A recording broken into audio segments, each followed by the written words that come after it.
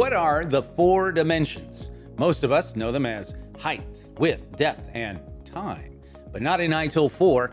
Hi, I'm Chris Ward here from IT Pro TV, and I'm here to tell you about the four dimensions of service management in ITIL 4. So let's do this. To start off our four dimensions for service management, look at what's at the heart of this.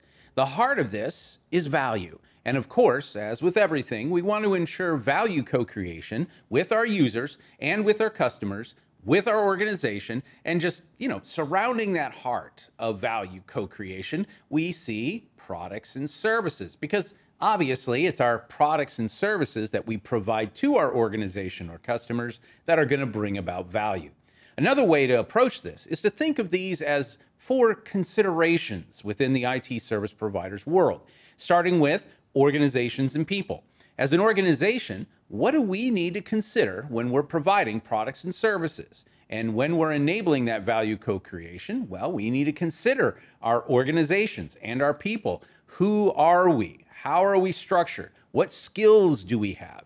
Now, we also need to look at the second one, information and technology.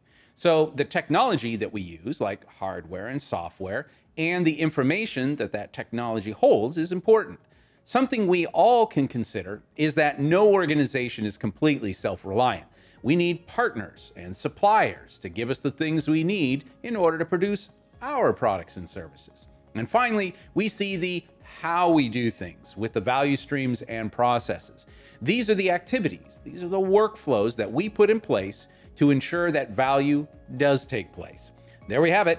You now know the four dimensions of service management. Keep watching IT Pro TV for more of these videos on your favorite IT subjects like ITIL, Windows, Cisco, and more. I'm Chris Ward, and I'll see you soon in another episode.